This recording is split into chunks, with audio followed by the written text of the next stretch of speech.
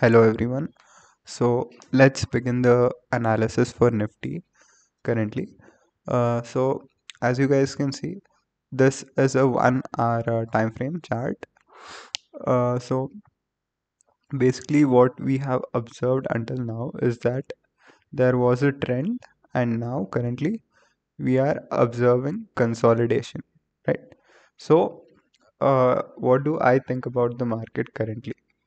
So let's just go to the daily time frame and look at the chart once. Yeah. So if you guys can look at the daily time frame chart, you guys will observe that the price currently in Nifty where it is very far away from the moving averages. This is just a general observation, right? So now currently uh, we we must be of the opinion that Nifty must either undergo time consolidation, that there was a beautiful trend over here and it has uh, consolidated for a while, or it must pull back a little for the trend to continue higher, right? As such, when we are observing currently, uh, there are no negative cues at least, right? So, um, let's look at a few data points now. The chart is really simple. The analysis is really simple. You just have to look at the chart. There you see a trend and a consolidation, right? So now I have also marked out the support and resistances for Nifty, right? So the support being at 19,400 and the resistance being at 19,500.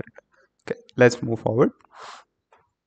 Now, I want to show you guys one important data point.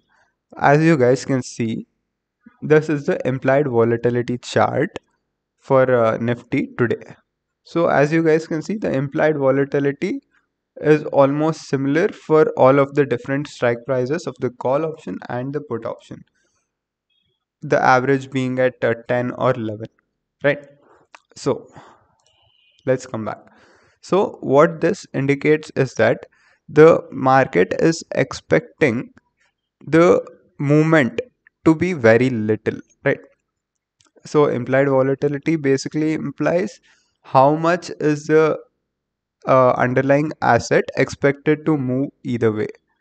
Like it indicates the volatility or the momentum. So currently the general implied volatility for Nifty stands at 35 to 40%. Usually it is like a standard average.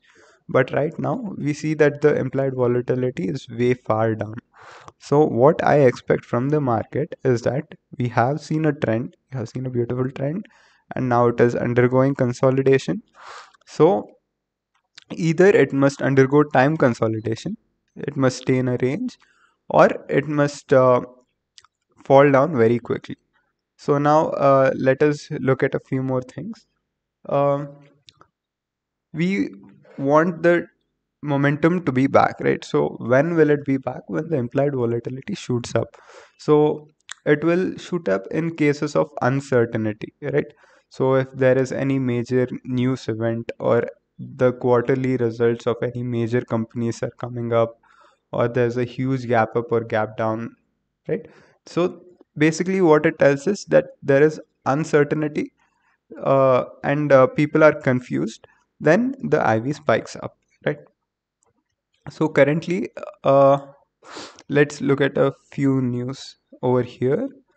Um, yeah, so the news is generally positive, and so what we can observe is that the news is not that sentimentally very negative. It is a general news. We can just ignore the news for today. Let's look at one more data point. Let's look at PCR. So as I have told you, when PCR is in the range of 0.7 to 1, we consider Nifty to be bearish, right? Yeah. So what I expect the market to do is we will just wait for the market to open tomorrow. We will see how it opens.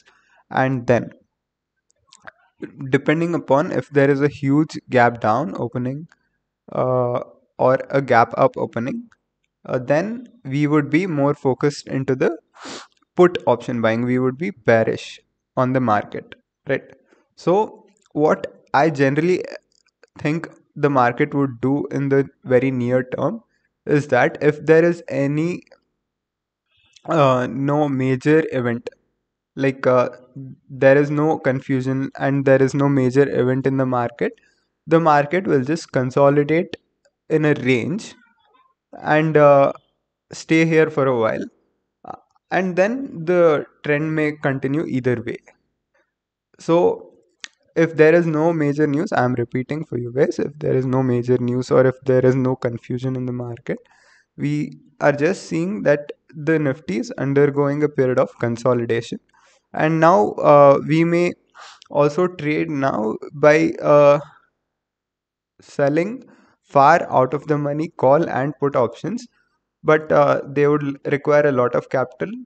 But we would just use a safe strategy. We would not take much risk. We would, if you guys want, if you any of you guys want to take the trade, you can take the trade by selling far out of the money call or put options. Okay. So let's see how Nifty reacts tomorrow. If there is a huge gap down, right? If the support or the resistances levels are breached, suppose Nifty opens over here or over here, right? So then we may definitely be bearish on the market in the first session, that is the opening, and then we may follow price action and keep a strict stop loss and then initiate our bearish trade. Thank you so much for watching. See you in the next one.